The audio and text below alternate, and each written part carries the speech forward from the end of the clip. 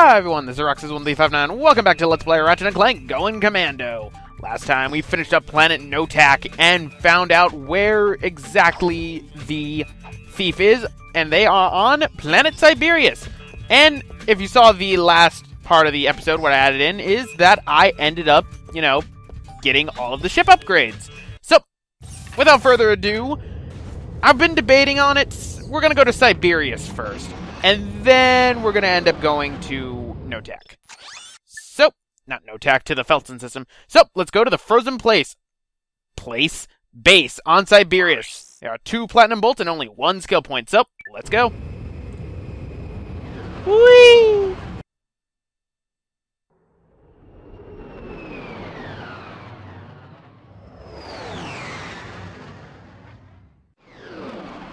And welcome to planet Siberius. I obviously don't need to go over the pun for this. Ah, yes. Nothing but cold, frigid areas all around. And, Gadgetron, is there anything new to buy besides the Synthanoids? Nope. Alright then, so... Okay, I have all my ammo, so... Let us just break everything. This is when we're going to start actually getting a lot more bolts for a lot of things you're going to start noticing. So, let's use the secret gun, because I want to upgrade this. Right? And we're actually going to end up getting... after these guys. Oh, nope. I don't know what I was trying to do. I hate these things. Die. Die. Die. Right, that should be all of them. And we'll get new... robots! That shoot fireballs. The fireballs actually can hurt them, so... can hurt each other, so pretty much these are the upgraded robots, because remember, palette swap equals power. Anyway, go behind here, and you will see a snowman. Break it, and you just broke the snowdan, you horrible, horrible monster. That is a skill point for it. It is reference to Dan. I can never remember his last name, unfortunately. And I really feel bad about that, seeing as how he passed away. Dan has pretty much always had a cameo in actually every single of the original Spyro the Dragon games, as well as every single Ratchet Clank game, to my knowledge, I have found at least one reference to Dan. And I find that pretty cool. So, up there is a bunch of robots with more palette swaps, because palette swap equals power. Always remember that, kids. Palette swap equals power. Anyway, if we actually go up there, I wonder if I can turn the camera up to it. You can see the first platinum bolt. So, guess what, guys? Believe it or not, we're actually going to be using our tractor beam to get that. We're actually going to be, using the tractor beam again. It's amazing. We haven't used it in like, ages. So, go down here.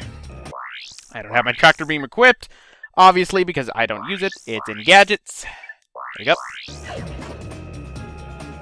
I need to kill these things first. Bye-bye. Alright, so that takes care of them. So, we have this little platform right here. I don't have it there, so good thing for the quick select. Can't wait for the third game in which the quick select wheel gets added to 3.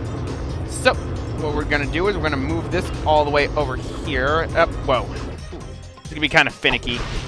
I guess that's probably why they didn't do more puzzles like this. Oh, that was weird. Right, and push this forward. And now we're going to jump on up and go and grab that first platinum bolt. Siberius is really a planet that you're going to take care of your first try, really. And only if you miss the platinum bolts, that's the only reason you'd ever come back here. And again, the same can really be said for other things. But there are certain planets that you have to come back to later. Anyway, quick discrepancy that, thing I got wrong was that before I used to say that there were only 6 nanotech boosts. There are 9, which means your nanotech will cap out at 90, and then the 10 nanotech boost will get you to 100. So now we're going to put this right here, and let's hope that I can do this, because we're going to go after the second platinum bolt. So what we're going to do is we're going to glide over this way and land on that roof right over here.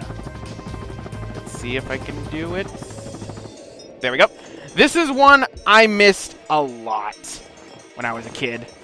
And I mean a lot. Should be around here. There it is. And this is the second platinum bolt for the planet. This is one I honestly wouldn't be surprised if people end up missing, because this one's quite out of the way. In fact, actually, we won't come to this part of the level, believe it or not. So, let's go up right here, and there is a way to get back, and it is to simply long jump over this way and hopefully make it. Grab it. There we go. Alright, so that takes care of all the platinum bolts and all of the skill points on Siberius, so we don't need to come back here. So, let's go and get that experiment back, shall we? But first, blow everything up. Everything must die. Oh no! Go away. Go away. Now. Please. Ah, crud, I only have one left. Oh, what?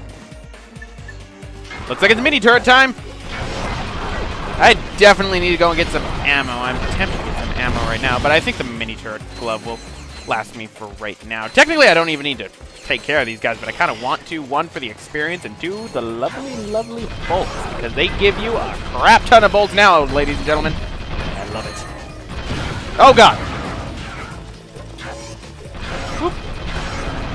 Oh, ow. Attack my minions! My minions, it seems like you killed each other. It's not what you're supposed to do. Right, and there we go. And that takes care of them. So once we get to here, okay, I don't need to buy ammo. There's a vendor right there. I didn't remember if there was a vendor there or not. And we have a thing to return us to our ship. I honestly don't understand why this is here. I honestly don't. That just activates it, so I just wanted to do that. But it makes no sense. Anyway, let us buy some ammunition and mini turrets. And let's go on in.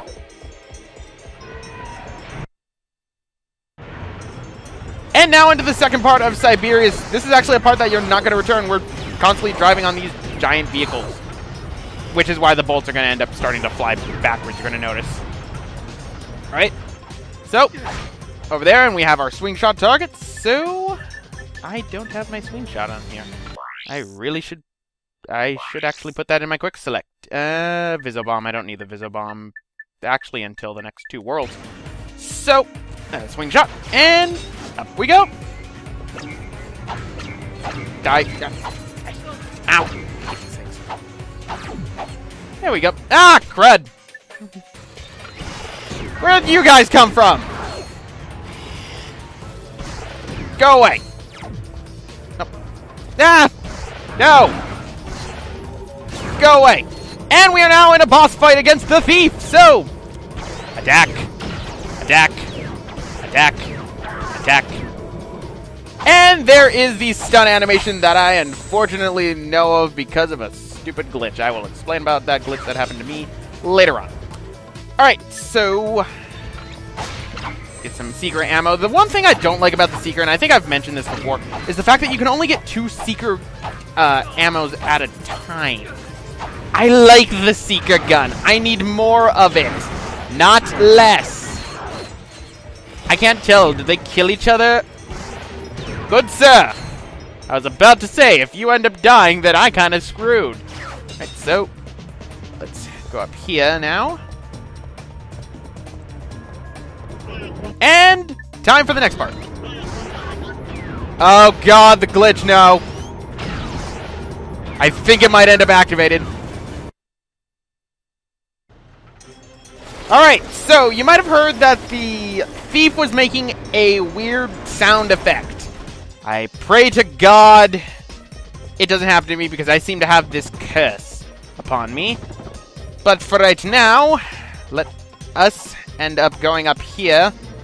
Really nervous about this. This is actually one of the reasons why I was waiting to do Ratchet Clank 2, actually, believe it or not. Oh boy. Oh god, there they are. Whoa. Ow. Go. Screen nuke! Ah, that did nothing! Go away right now. There.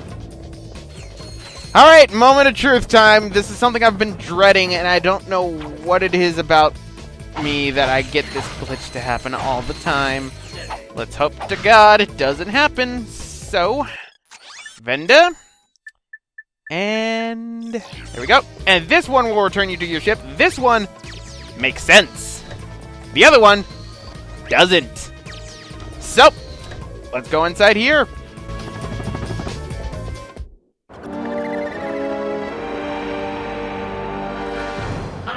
You've lost, Megacorp. Take your imperialistic eco-fascism to another dimension.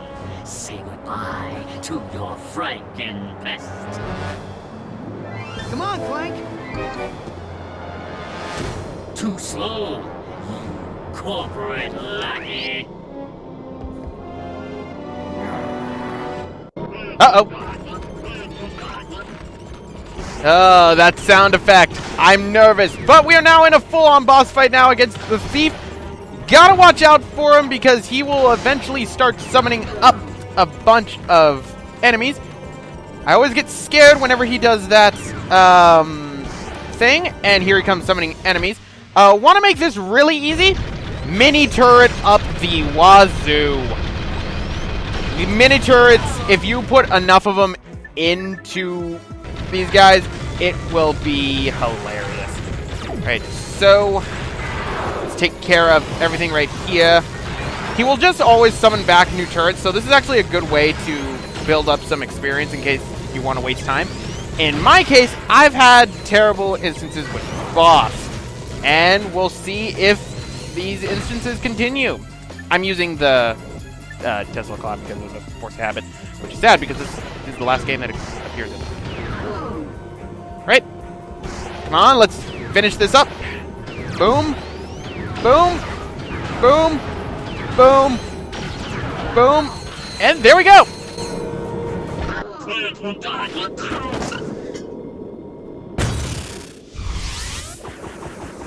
You had us worried for a moment. Do you suppose we should stop him? Not worth it. We got what we came for. Let's just get that little guy back to Mr. Fizzwidget. Ratchet? Spank? Is that you? We've accomplished our mission, sir. The experiment is safe and in our possession. Why, that's cutaneous! Absolutely munificent! You two are a galuptious team! We were glad to assist, sir. We just need coordinates to our next rendezvous point. Of course. I'm on my way to give a tour of Megacorp's historical mining site. Here's a little pack talk on the fragility. Megacorp Manufacturing and Mining, a tireless drum major leading the galaxy on its march of progress. Come tour our desert mining facility and see why our most precious product is our history. When we first arrived, we found a planet completely overrun by rainforest. To better accommodate the local wildlife, we transformed this impassable jungle into an easily navigable desert. Ever the technological pioneer, Megacorp invented the automated management team, thereby eliminating costly upward mobility, and all the while making your life richer. Megacorp Manufacturing and Mining. Our march continues to the tune of progress and profitability. Call Investor Relations today. Is that facility still operational, sir? Alas, no. But it's steeped in hysterics. I've offloaded the condiments to your naval computer.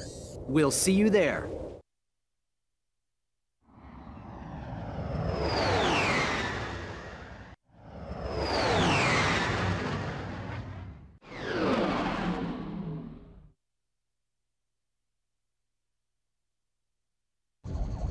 Hey, there's Mr. Fizzwidget.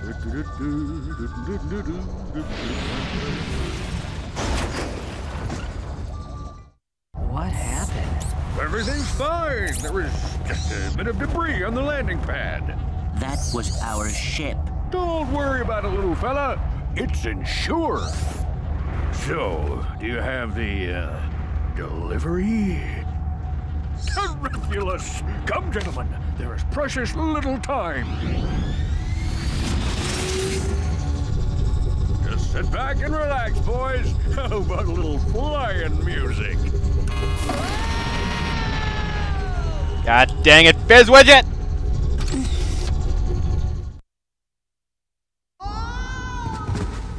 He did that on purpose. Nah, he's just easily distracted. Yeah, well... come on. Let's see if we can find a way out of here. Oh, that little Clank was adorable. Oh boy. I am so excited that that glitch didn't happen. So what glitch is it that I was talking about that could happen during the thief fight? I never figured out if this was a glitch or if this happened because my old copy of the game was scratched up. In the PS2 version of the game, when I was fighting the thief, I pretty much ended up killing him multiple times. But he kept on doing the animation, and he wouldn't exactly trigger the cutscene. And then the times it would trigger the cutscene, it would play the cutscene over and over again. I thought it was because my disc was scratched up, so I was going to the HD version.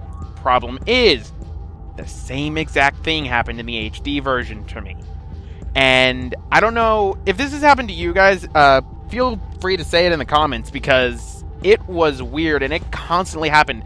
And the fact that the thief kept on doing the sound clips messing up with his basically like stumbling and falling is what got me scared. Oh boy. But anyway, guys, I'm actually going to end it off right here. This has been Roxas1359. Next time, we're going to try and find our way out of this cave thanks to Fizzwidget and his stupidity. Now I feel like I wasted my time with that Raritanium. See you guys next time.